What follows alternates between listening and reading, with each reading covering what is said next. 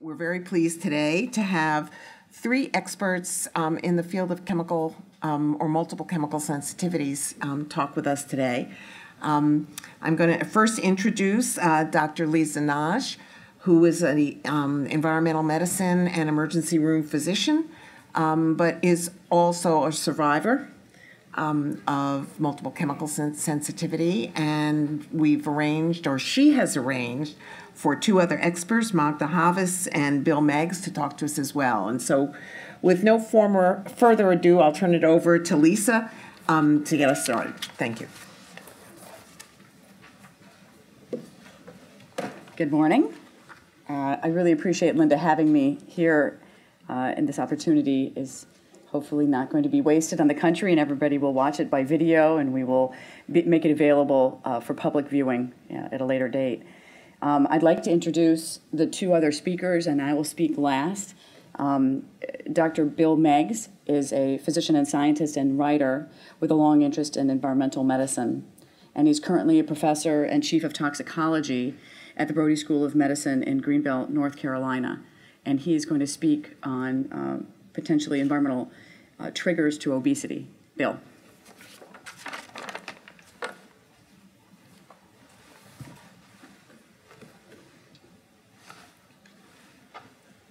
Thank you, Dr. Birnbaum, for this wonderful opportunity to come to meet you and your staff, and to Dr. Nagy, who's a wonderful communicator and advocate for improving the health of the American people.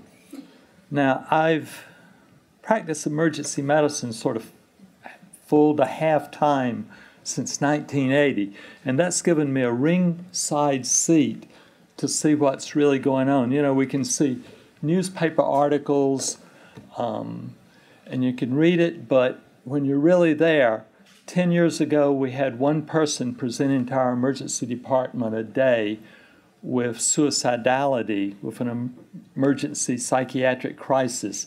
Now we average 14 or 15 a day. And I don't have to tell this audience about the obesity epidemic. Back in 1985, this is the obesity map. You see, as we go along, we have to add new colors. There wasn't even a category for more than 15% obese. And then we have to add even more categories, and we go on. And up to 2010, we have a third of the population obese. I see these people. I worked in the pediatric emergency department yesterday. I saw children who weigh more than me, and I see 30-year-olds who are already disabled. A third of the population.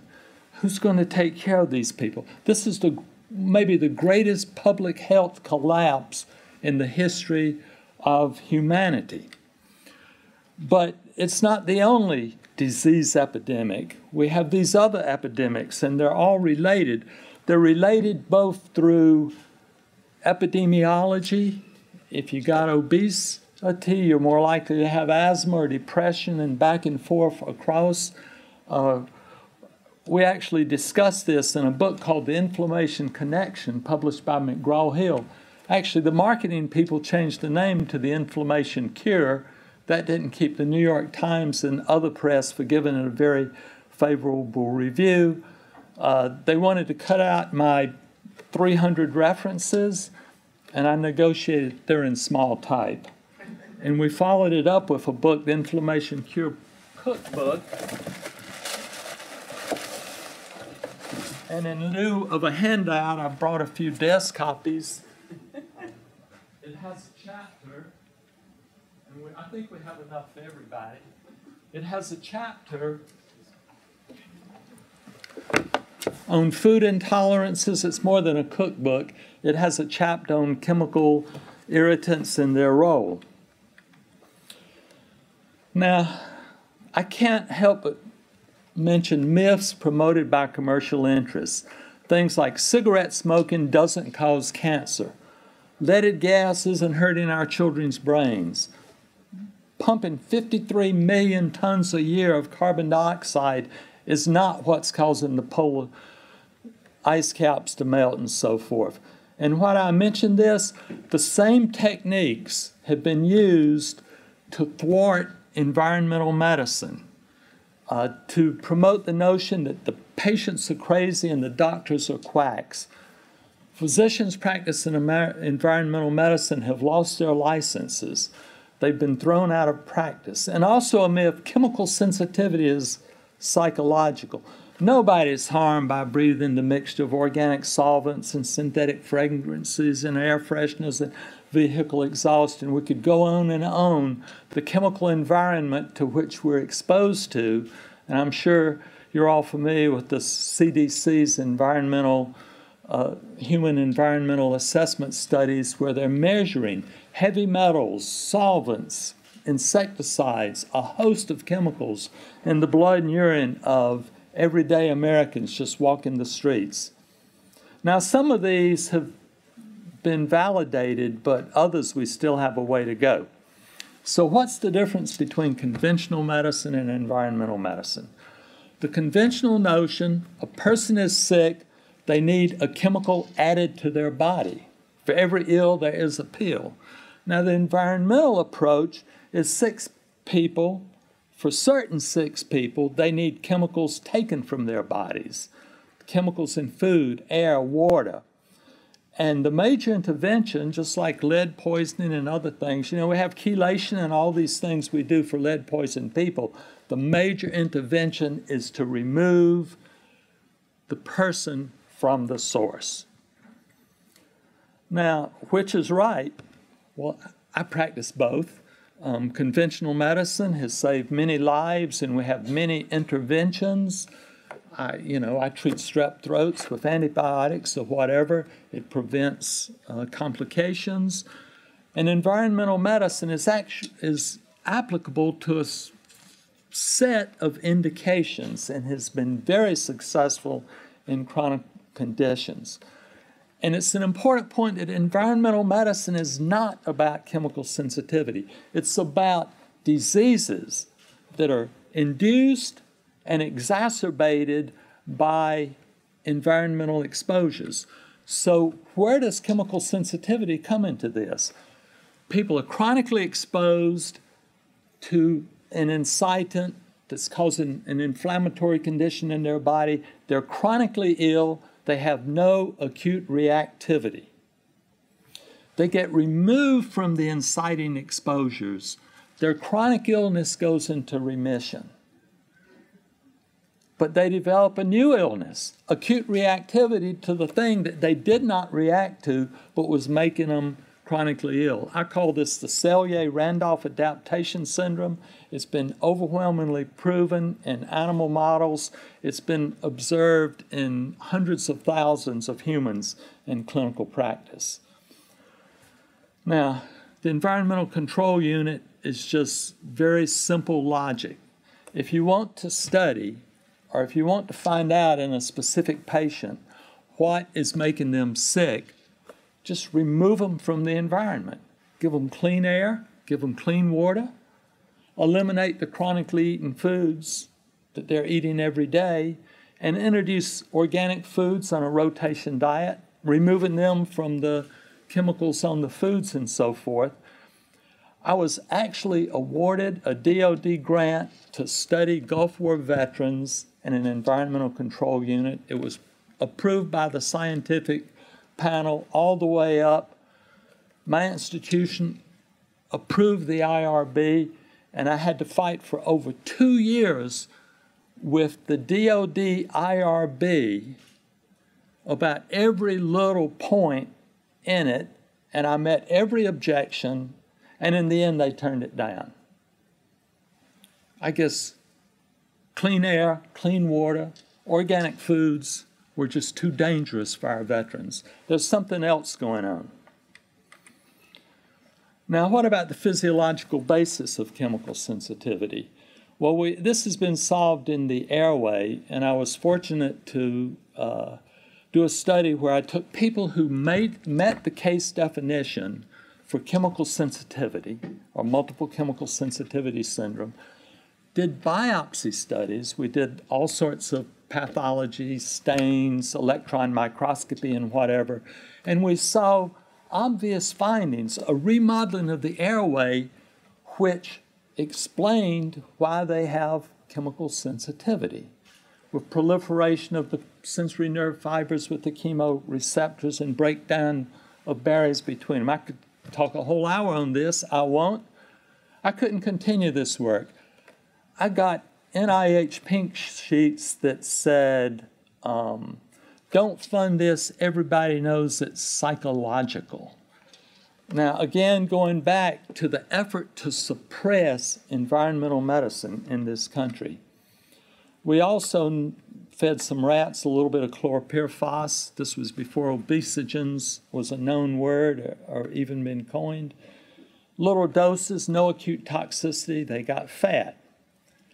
Now, I think a very important point in this is the brain is actually a target organ for allergic and irritant sensitivity. And this is a chapter I wrote in a Springer Verlag book I edited. Just like somebody eats shrimp, gets hives, the skin is the target organ. They inoculated their gut. How does that happen? It's neurogenic inflammation, neurogenic switching. The brain is actually a target organ. A panic attack is an asthma attack involving the brain. Well documented in this chapter. So in conclusion, Americans are sick and getting sicker. If current trends are not reversed, I believe our nation will be destroyed. We cannot have a third of our 30-year-olds on disability requiring complex medical care. For every ill, there is not a pill. And an environmental medicine approach can help save us from the current massive epidemics of obesity, type 2 diabetes, depression, suicides, and accelerating aging. And I have 22 seconds. So the others of you are welcome to have a copy of my handout. Thank you for your attention.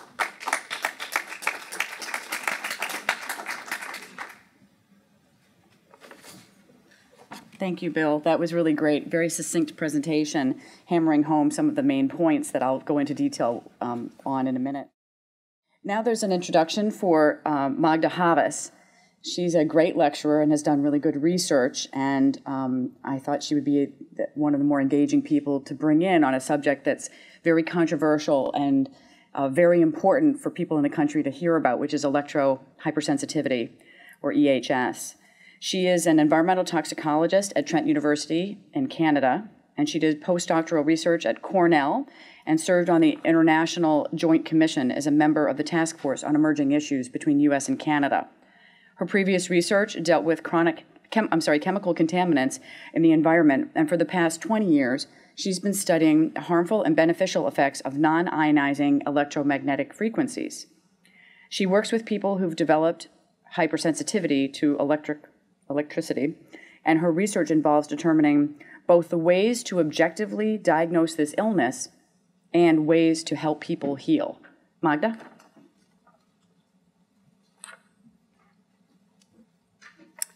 Thank you very much. It's a real honor for me to be here and to address this audience.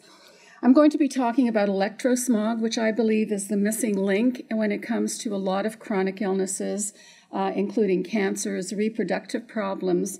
But I'm going to limit my talk today just to electrohypersensitivity because it's something that's not well understood in North America. Electrohypersensitivity, I had originally, is an emerging health issue. I think it's actually emerged. It's really quite serious, and I use the acronym EHS, and I realized in this audience EHS means something quite different. So EHS, when I use it, is electrohypersensitivity, and we could certainly use National Institute of Electrohypersensitivity. When it comes to non-ionizing electromagnetic fields, it falls into 4 different categories: low-frequency electromagnetic fields and radio-frequency microwaves. And I went to the NIEHS website and found that you do actually have information on both of those. But there's other parts of the spectrum that need to be looked at as well. Intermediate frequencies is a very serious one. So is ground current in certain parts of the United States. And I'm going to be introducing some of these as well. Our exposure to wireless technology and electrosmog has increased dramatically. These are the different places in the United States that used Wi-Fi back in 2002, mostly research labs and universities. Within 10 years, this is what the map looks like, and it's getting worse. So our exposure to this radiation is increasing quite dramatically, and it's not only Wi-Fi. When I did my research, I didn't realize that there were actually more cell phones in the United States than the population, and you couldn't have said that 10 years ago. I also looked at the NIEHS website on electromagnetic fields to find out what was available and came up with absolutely nothing. So this illness, which I think is incredibly important, this pollutant, which I think is incredibly important, is really being ignored by a lot of federal agencies here in the United States and also in my country and Canada. In 2004, I attended a meeting of the World Health Organization. They had a special workshop on electrohypersensitivity, and they said EHS is a real and debilitating problem, and it occurs at levels well below our guidelines. The guidelines in North America are based on a heating effect, nothing else. They're absolutely out of date. The symptoms of EHS affect all of our organs and tissues. They induce inflammation, as Bill just said. They affect the nervous system, the cardiovascular system, the skin, the eyes, digestion, all of those. And I'm just going to pick 4 examples that I'd like to share with you in this very brief presentation. So I'm going to present 4 case studies and a form of electromagnetic pollution that affects them.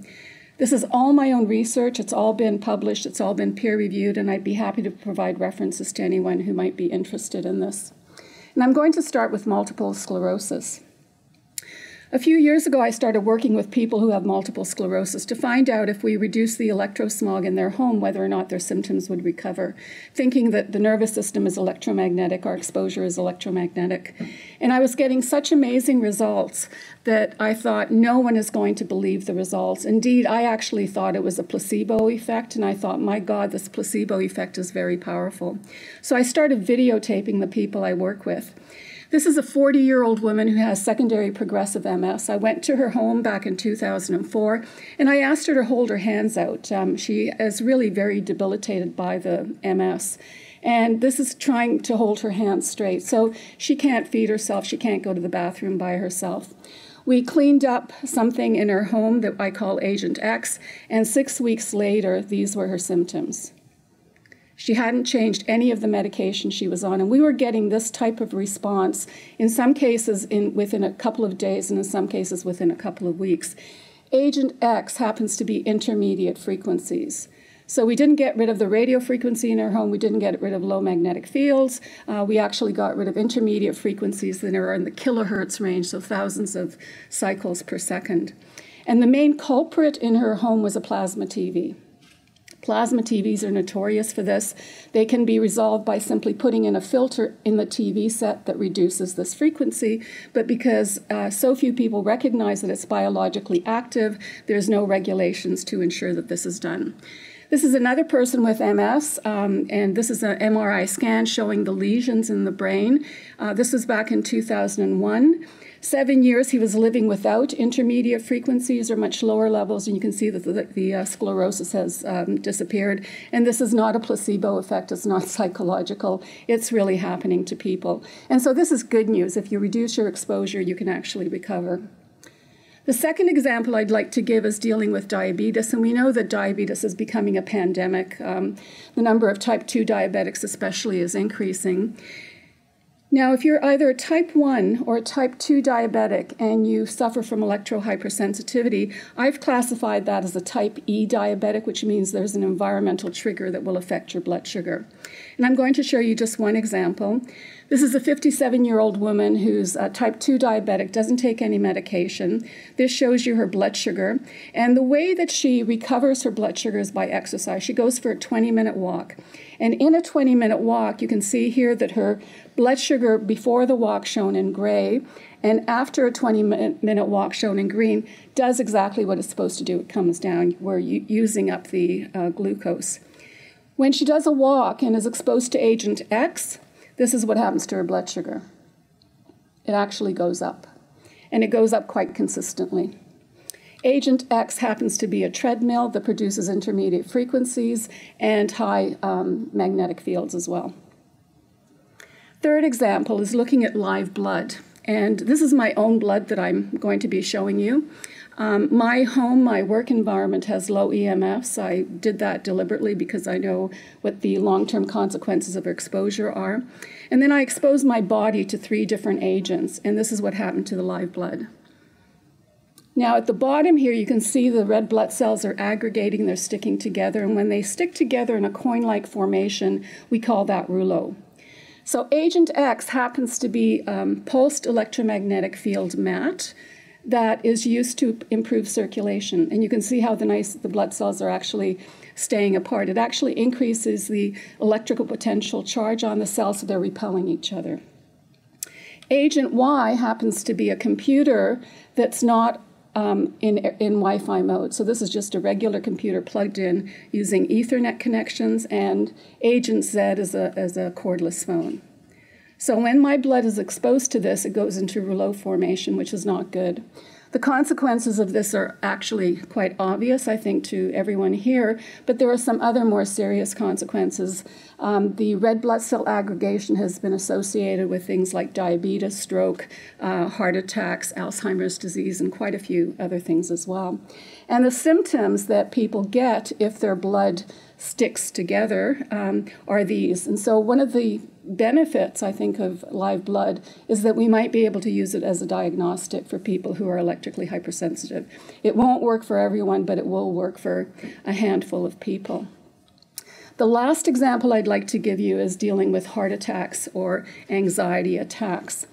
Many of the people I work with who are electrically hypersensitive tell me that they go into a certain environment and suddenly their heart will start palpitating. And so what we've done is, we can measure the heart. So we've done a study with 25 people from Colorado, and this is showing their heart rate variability results, showing the number of beats of their heart rate, 58, 56, and 58 beats during 3 3-minute segments.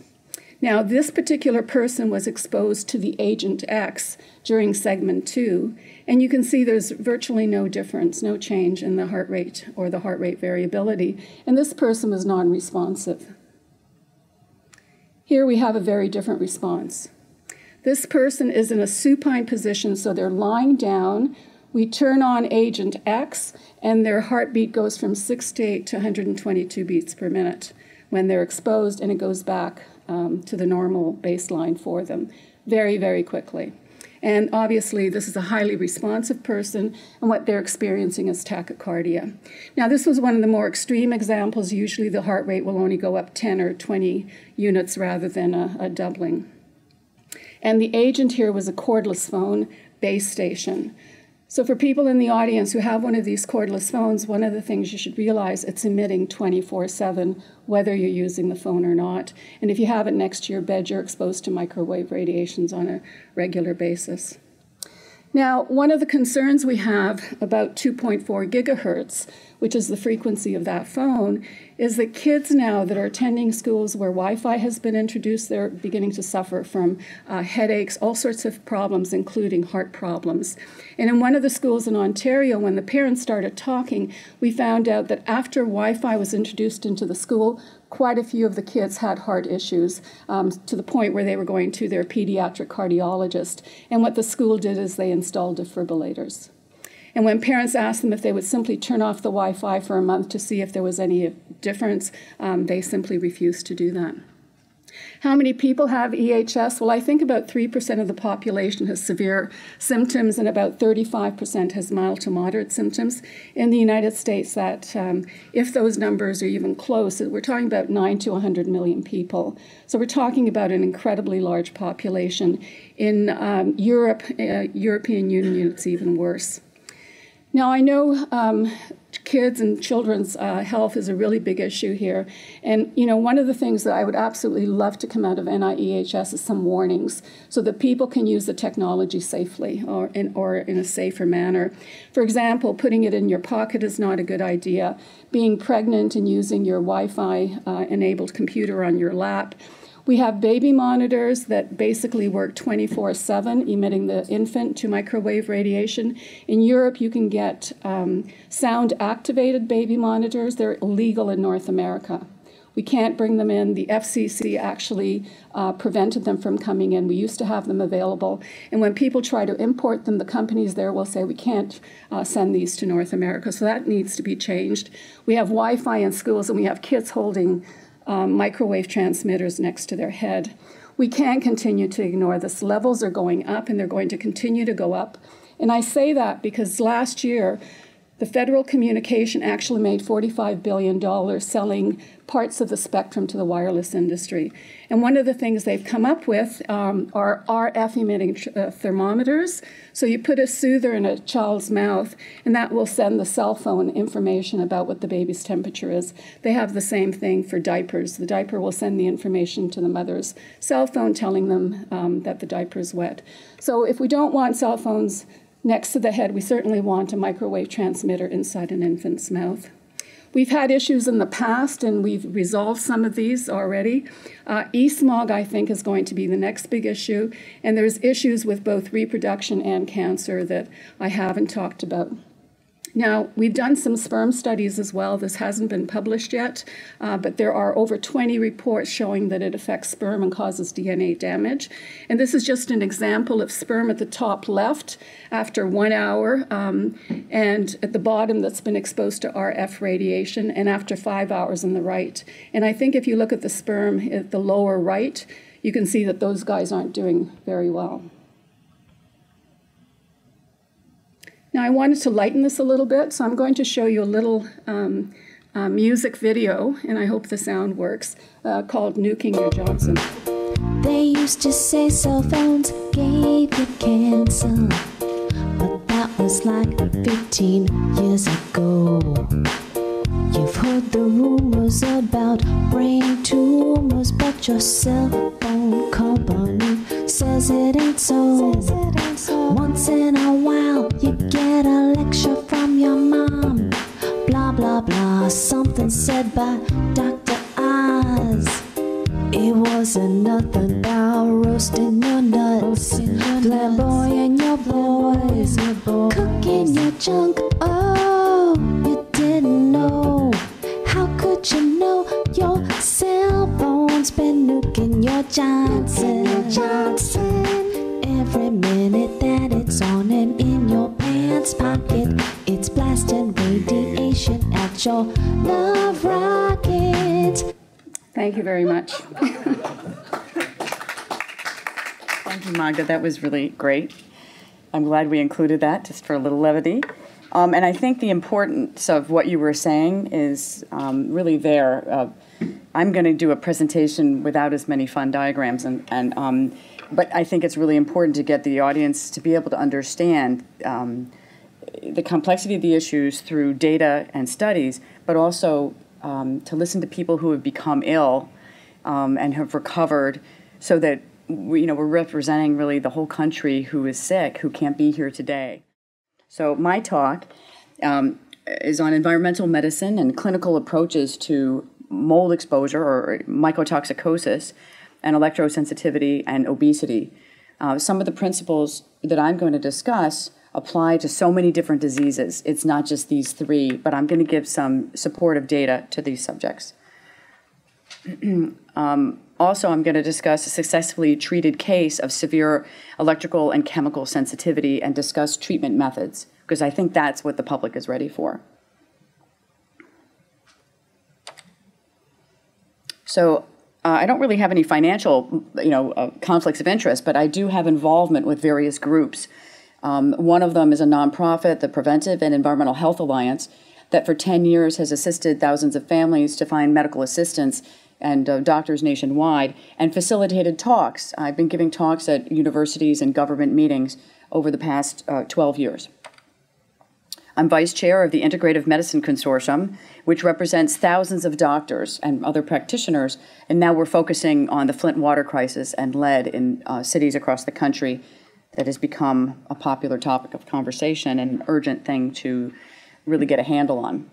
I'm on the Health and Buildings Roundtable at NIH, which is been around for about 3 years. We have an annual meeting in December, and we would like to have more involvement of NIEHS as well, looking at electrical, mold, building materials, all sorts of exposures and considerations when we construct and build homes and workplaces. I'm the medical director of the Environmental Health Center of Martha's Vineyard, and it's modeled after Dr. William Ray's practice at the Environmental Health Center of Dallas. And I invite any of you to go there and see patients with him. It's life-changing. It's the best center in the world, and Dr. Ray is about 81, and he really knows how to fix patients and has the best allergy testing in the world. I was on the CDC's National Conversation on Chemicals and Public Health, where 3 recommendations that we worked on together were proposed and accepted by the leadership group. One of them looked at mold toxins in pregnant women as potential contributors in the autism epidemic. And I presented to Congress on the Subcommittee on Veterans Health, and we won support of Congresswoman Brownlee, who's the vice chairman woman, and Wes Ashford, who's a leading VA researcher on postural tachycardia.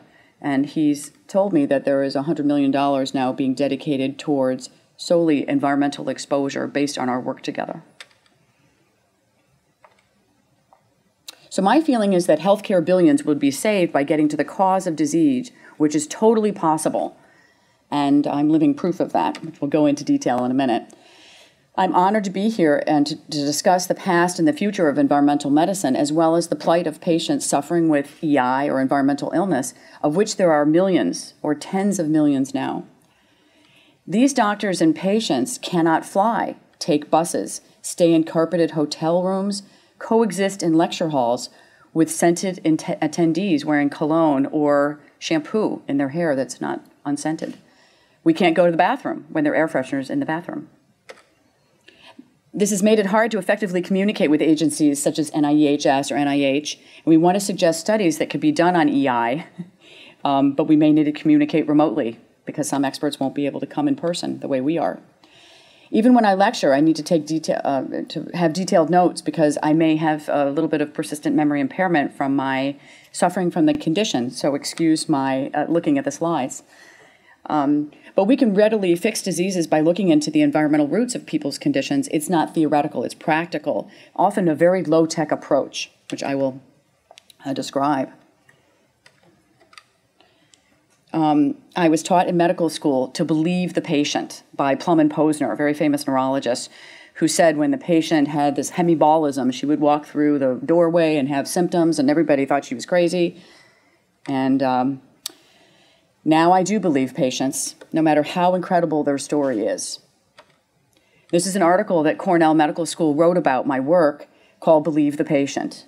And it mentions that after suffering from toxic mold, which made me sick, class of '86, I have devoted my career to validating and treating environmental illness, which I guess is what we're doing here today. So I'm going to discuss mycotoxicosis. And I feel, from my experience and from seeing patients and Dr. Ray's patients, that mold is the most common cause of chemical sensitivity, electrical sensitivity, and chronic and neurologic immune disease. Sometimes Dr. Ray feels that pesticides have been a bigger culprit, but I now think mold is superseding. Taking a history often reveals that the patient became sick after buying a home with a musty basement, or going to a school or workplace with wet ceiling tiles, or some other evidence of a leaky roof that needs to be repaired. Usually they're doing that at the last minute after the mold has already been there for a few years. Molds produced measurable mycotoxins in the urine. Aflatoxin, ochratoxin, trichosithines, and gliotoxin will be spelled out later, and we can measure them at a particular laboratory, and it's now covered by Medicare and Blue Cross. So there's no excuse not to screen the patient. Molds also produce VOCs, and I'm not sure if this is the right term, but I think it's 1,3-octadiene, has been shown in moldy homes in a Katrina home to be exposed. The fruit flies are exposed to this chemical, and they get Parkinsonism. And we have many examples of people with Parkinson's-like symptoms from living in a moldy home, which resolves when you leave the moldy home. These are some of the mycotoxins that we've been measuring for the past maybe 5 or 10 years at real-time labs. They would be happy to work with NIEHS in any capacity, I'm sure. And I've been checking maybe 100 or 200 patients for the mycotoxins, and the reds are the positives. People are sicker when they have all three, and now there's a fourth toxin called gliotoxin. I would say that aflatoxin is the rarest, and it's usually positive in autistic children. Aflatoxin's in peanuts, which probably everybody knows. Ochratoxin is a kidney toxin, and trichosithines are the most lethal. They've been studied by the Army because they burn off the skin. They're a couple hundred times more potent than mustard gas, and soldiers, when exposed, have to discard the clothing. It's not washable out of the clothing. This is a gas chromatographic assessment of the dust in a home, or maybe it's not gas, of the dust in a home, showing the number of mycotoxins present, because many more can be measured by chromatography than can be measured in the urine at this point. So mold harms the adrenal. There's great research in animals showing what we see in humans every day. Rats exposed to aerosolized, breathing in the trichosithines, are lethally injured. They die. Dr. Thurman in the Army in 1988 studied these rats and showed that it was only the female rats that developed adrenal necrosis and died. A second study was when he took testosterone and gave it to the female rats, and they lived. He made them into males, and they survived. So it demonstrates really what I see every day in my practice, that a couple in a moldy home will not become sick at the same rate. The man will become less physically impaired, but have maybe belligerence, uncooperative behavior, memory loss, and sometimes cutaneous rashes. The woman will become chemically sensitive, fatigued, and completely impaired and disabled. So the woman becomes sick first, the husband does not believe her, and they often divorce while she's searching to find a cure for the illness. I would like NIEHS to design a study of this in humans who are mold exposed, as this is such a common phenomenon. This is an example of life-threatening pemphigus foliaceus due to mold exposure. It's now in the healing stage. The person completely blistered the entire skin, back, front, everything. And with detoxification and getting out of the moldy home, the rash has cleared up and been good for about 10 years. Another trigger to this particular autoimmune disease with positive desmoglein antibodies in the skin was gliadin or gluten. The person went off gluten and there has never been a lesion. The person eats gluten and gets a lesion the next morning. They say that the most common triggers to autoimmune disease are mold, mercury, and gluten. So with autoimmune disease, you take a history and do that for part of the workup more at the beginning. So there was a family of 4, and they had rising mycotoxins in the urine after leaving a moldy home and the clothing. So why did the mycotoxins continue to go up in the urine if they left the toxic environment? And why was the father's urine negative? The wife and kids did sauna, and the father did not. He was incredulous. This inspired me to do a pilot study on urine mycotoxins pre and post sauna. So I haven't published, but I did do some research. I sent people for urine testing before sauna and after, and I had them collect the urine 1 hour after a 30-minute sauna, about 150 degrees, low temperature. Invariably, every single case, the toxins went up on the second specimen, most often the ochratoxins and the trichosithines, and sometimes aflatoxin. The numbers went up 5 to 10 times after the sauna. So I tested about 30 patients, and I presented this at various meetings. Here's one patient. Pre-sauna, you see the ochratoxin value is 0, and so is aflatoxin, and trichosithine is very low. The afternoon case specimen shows ochratoxin of 2.8, where a 2 is a positive. The aflatoxin was 6.8, where 1 is a positive. And the trichosithines are positive at 0.6 because that's much, the parts per billion is 0.2 for a positive trichosithine. So a 0.6 is highly significant. So the significance of the sauna mycotoxin study is that it shows that it may be useful as a treatment to get the toxins out of the patient, as we see in other toxins that have been measured in both sweat and in urine after doing sauna for solvents and pesticides. Also, it gives a higher yield for the test. So if you get a test before sauna, don't give up. repeat the test, and the repeat tests are 66% off. So really there's a financial incentive because of this one family and their mystery case. They've made testing available to all to make the diagnosis. So the mental and neurologic symptoms of mold exposure include becoming chemically and electrically sensitive, potentially. You can get adrenal insufficiency, dysautonomia, which we're going to go into in detail.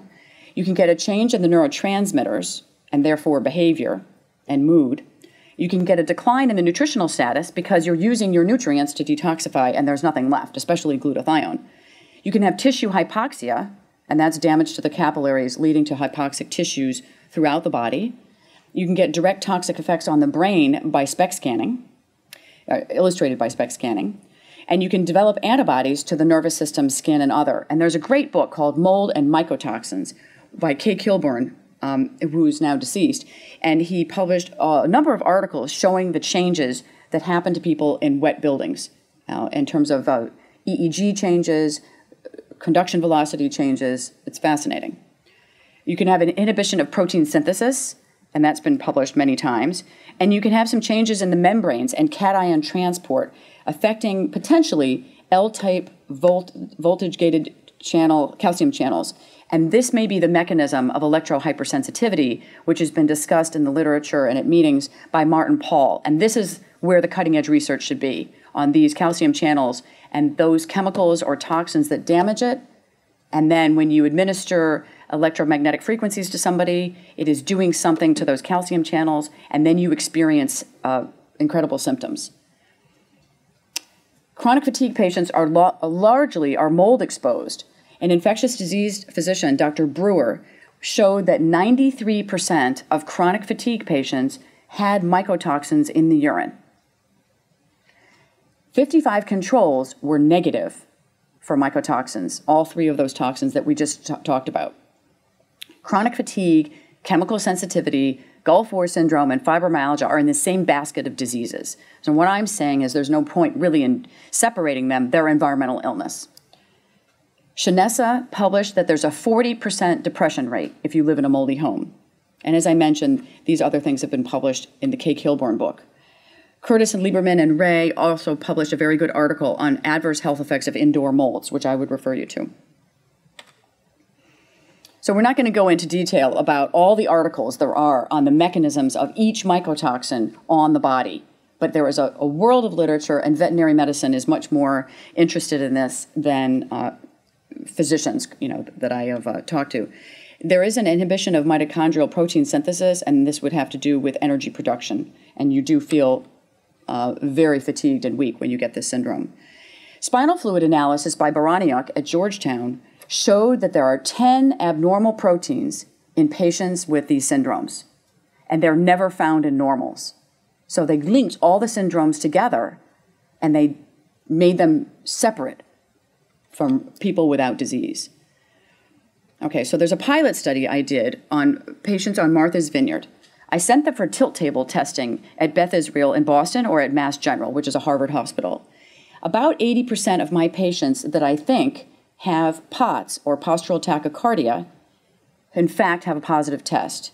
So in the office, you do the heart rate standing and the heart rate laying down, and it should be about 10 apart, and that's normal. 10 beats faster when you stand up. If it's 20 beats faster, it gives you a clue that they may have dysautonomia. And you can ask the symptoms. Do you fold your arms? Do you cross your legs? Do you pretzel your legs when you sit down? And this is to maintain venous constriction and keep the blood up in the head. So one would think these people are stuck with dysautonomia forever. In fact, the patients have been largely improving and are able to get off medications because we have treated them for their toxic situation. We've removed their exposure and put them in the sauna and carefully gotten their toxic load lower. Their neurologic system improves and the dysautonomia goes away. Environmentally induced POTS is not permanent, yet researchers are not really interested in environmentally induced dysautonomia. EHS, exposure to electricity, can make dysautonomia worse, and I'll give you a list of what makes it worse. So this is a definition of what chemical sensitivity is. It's a polysymptomatic condition caused by adverse reactions to air, food, water, and habitats. It can be modified by adaptation and your individual susceptibility in your genetics. It can be caused by mold exposure and chemicals in a large amount that then causes you to be intolerant to small amounts everywhere. It is not a psychiatric condition, but it can have manifestations which cause cognitive and behavioral symptoms. So doctors get confused. Patient comes in, they're anxious, loquacious, annoying, have 45 symptoms, and they say you just need the psychiatrist. What they need is help to get well, and having somebody to talk to about their struggle is not a bad idea. But they are not mentally ill. It is a physiologic problem. So EI is ubiquitous. We're all in a continuum from 1 to 10 of being affected by our environment. No one's a 0 in this room or elsewhere. It's how you deal with your exposures that makes you more or less ill. So it's very common. And in order for you to incorporate this into your research, whether at NIH or NIEHS, you have to believe it. And you personally have to have a stake in it so that it's interesting to do your work and you're fascinated by your findings. Just doing it for work's sake isn't as fun as feeling like you're putting together the pieces of the puzzle that may affect you or your family member. So how common is chemical sensitivity? It's about 4% of the population. 15% of the population have some symptoms of being chemically sensitive, but the 4% are completely disabled. 40% of the population may have mild symptoms, and that's 75 million people. 1/3 become electrically sensitive. So how, as doctors, can we deny that these syndromes exist? It's ridiculous. Doctors are not taught about it in medical school.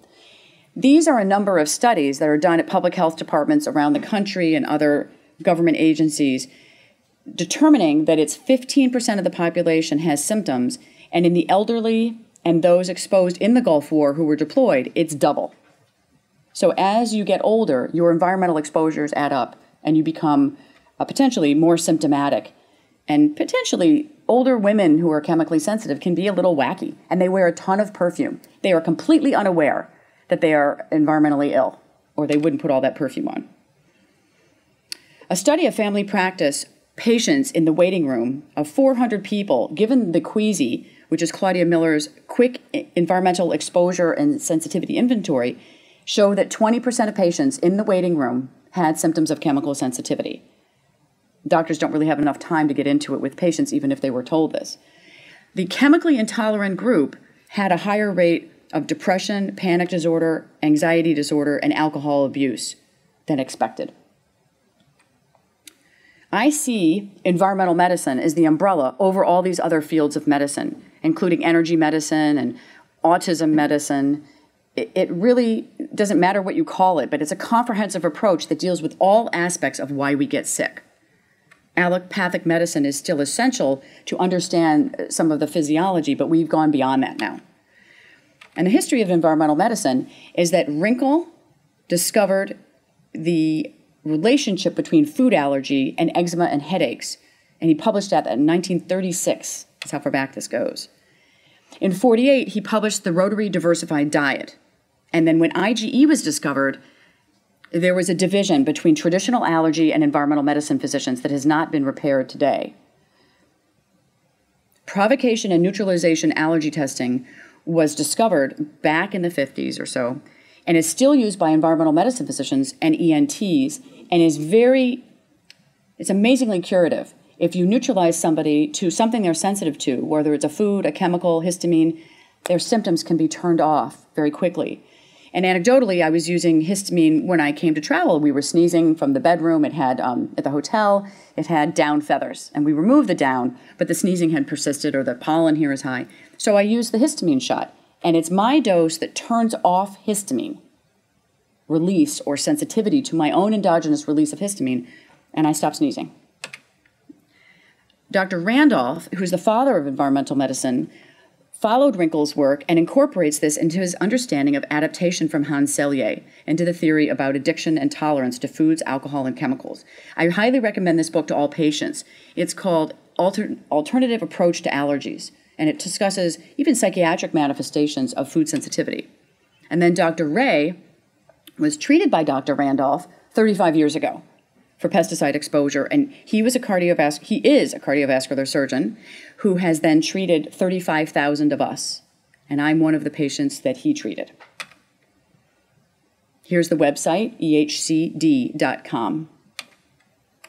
He discusses the total environmental load and, let's see, ideally, avoidance of chemicals makes your total load go down. So the theory is, if you look at all the things in your life that are contributing, you can get better. This is the steady state and alarm reaction diagram by Hans Selye, which I will not go into because Dr. Meggs discussed it. And this is a description of pollutant overload, where we have on one side endocrine and immune dysfunction, and on the other side autonomic nervous system dysregulation. The blood vessels below are affected. You get endothelial swelling and damage. So most of these patients should be ruled out for adrenal insufficiency, autonomic nervous system damage, and mitochondrial problems. This is a young guy. I'm going to play a smidgen of his video. Lisa Naj, this is a patient who has come for treatment for the past week and wanted to give a testimonial for our U.S. congressman and other people to hear about. Hi, my name is Jeremy. Just want to let you know, I came down here with tremendous anxiety, dependence on cigarettes. I was very anxious. I work in the natural gas industry. I own a business in the natural gas industry, and became very ill over the last 10 years. Now, after having 5 days of treatment here, most of my symptoms are completely gone. I feel so much better. The nervousness, the anxiety, the depression, it's gone. It's lifted. I find that the treatment here has really helped with my positive outlook on life, and it's lifted the veil that I had over my life. Is completely gone. So I think that if whoever's out there listening to this, I think this would benefit anybody who's had exposures to any type of chemicals in their life, any types of molds, anything like that. They would benefit from this treatment. And natural gas, the way we found out that natural gas was a problem is because we skin tested and did an injection of it, and I experienced all the symptoms I've been experiencing for the last 10 years. Came out at once, and it was very enlightening. I have one thought. We talked about having environmental exposure lead to problems with the autonomic nervous system and with the adrenal gland. And you've been treated for both of these problems with midodrine and also the hormone Cortef. And it may be hard to tell which thing is doing what, but do you feel that that treatment has been helpful for stabilizing your heart rate and your blood pressure and making you think more clearly? Definitely, that's helped tremendously.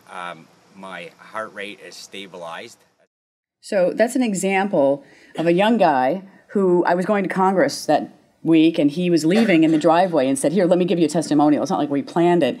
But when you see a person of the same age as a veteran describing doing this basic treatment for 5 days, and he may still have impairments for sure back in Canada, but the idea is he was able to get that much improvement just from managing the dysautonomia, the adrenal insufficiency, and doing the IV vitamins and allergy testing.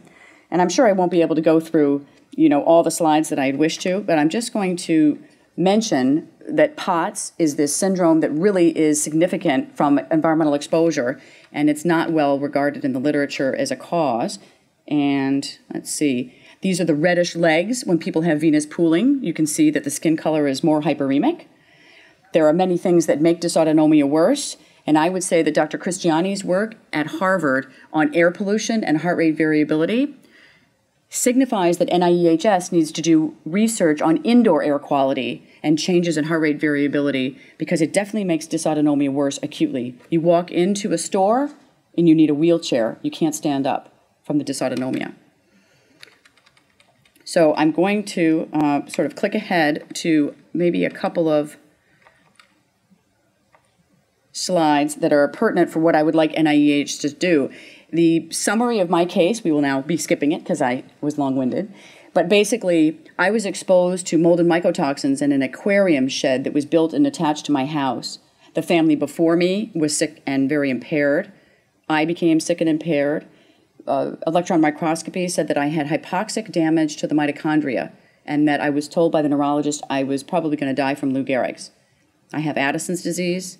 I got the dysautonomia, and it's been 15 or so years, and I've recovered, and I can say that I'm minimally chemically sensitive now. But I was wearing so much perfume and using commercial detergent, I could not tell that I was chemically sensitive. Dr. Ray treated me, and I would say that recovery was amazing. My IQ had dropped 50 points, and I was unable to ventilate at night. I was gasping, so I knew I was going to end up on a ventilator soon. And I was able to get to an Oasis bedroom in Dallas with hard floors, filtered air, glass-bottled water, and that alone was able to turn me around within days, as well as IV vitamin C and oxygen therapy. In terms of other patients that I've seen there, diabetics put in an Oasis bedroom will drop their blood sugars within days. So I've shared a space with somebody, watched their blood sugars go from the 300s to about 100, and they can tolerate carbs without having the blood sugar go up again. Okay, so I'm going to try to skip ahead to the last slide and show you what things I would like to do in terms of research.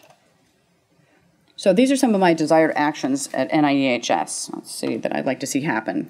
I'd like to have hire somebody like Bill Meggs, who's here, as a liaison or advisor to NIEHS or NIH in the area of environmental medicine, and bring researchers and clinicians here to present their work and interface with your researchers. Tell the AMA, please, they have to revamp their archaic policy statement on chronic fatigue and Gulf War syndrome, and that environmental medicine has no utility. It's 20 years old, and these physicians are holding the entire country back because of their personal beliefs. We need to study the effect of toxic air inside buildings on the autonomic nervous system, mold toxins on adrenal function, POTS leading to Addison's disease, drug and alcohol addiction, as well as essential hypertension. I didn't get to present very good information on the opiate crisis, but basically, teenagers are becoming more environmentally ill. Whether it's Wi-Fi, mold, their toxic levels have increased. They're slouched, they're tired, they're pulling blood in the legs. They are seeking out vasoconstrictors of caffeine, nicotine, cocaine, and Adderall to treat their POTS, where we would give midodrine. Then the prolonged dysautonomia wipes out their adrenal glands after years. The adrenals get much worse, and I have data to support the difference in cortisol output when you're standing versus lying. Then they crave heroin because it makes them feel normal again when they feel so miserable on death's door. So if we treated them for their potential adrenal insufficiency or dysautonomia and do a little sauna and supplements, this would be much more efficacious than plain old rehab, I believe. We need to study ALF from Dr. Ray and the mechanism of action of boosting the immune system. It's autogenous lymphocyte factor, and it is unbelievably useful in people with T-cell dysfunction. It saved my life. And we need to study provocation and neutralization allergy testing, which Jean Monroe in England has just shown works potentially through calcium channels, the way EMF is maybe disrupting the body. So if we can prove the allergy testing is efficacious, how it works, Medicare could pay for it, and young physicians would go into the field of environmental medicine. We should work with Martin Pall and other experts in elucidating the mechanism of EMF intolerance so that treatments can be determined for this unbearable and now very common condition. So I think I'm going to stop there. I had a lot of description of some of the details. I have many journal articles, but in a brief presentation, I wanted to give you an overview of how environmental medicine approach is practically available now to treat patients, and we need to bring it to the public so that they can do to themselves what they need to do to get well and not necessarily even spend money on treatments, but to do things in their own home, which could make them better. Anyway, thanks very much for having me speak.